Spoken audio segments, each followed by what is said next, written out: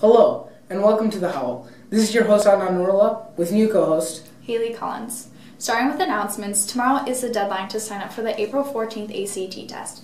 And good luck to those taking the SAT this Saturday and to Science Olympia at regionals and Scholastic Bowl at sectionals. Spring play auditions will be on March 13th, and come see In the Heights. There are only 3 shows left. Those interested in auditioning for PRAC, pick up application at Mrs. Penn's desk. For those juniors taking the SAT, don't worry, we have your back. Here's one SAT tip to get you in check for preparation.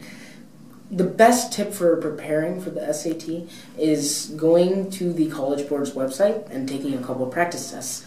That gets you started in the preparation process and helps you move on. Support PR sports teams by cheering on varsity softball on March 13th and Frosh soccer team on March 14th.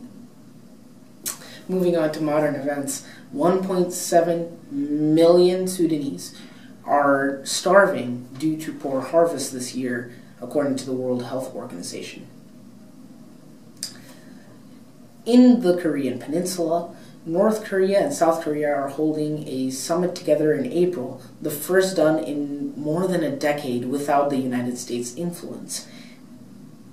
In the United States, gun control has become a very big issue.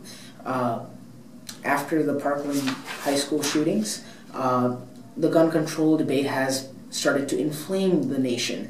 There has been an intense argument about guns in the United States. Walkouts have been scheduled across American schools for March 14th at 10 o'clock a.m. And a United We Stand march on March 24th is occurring in cities across the United States,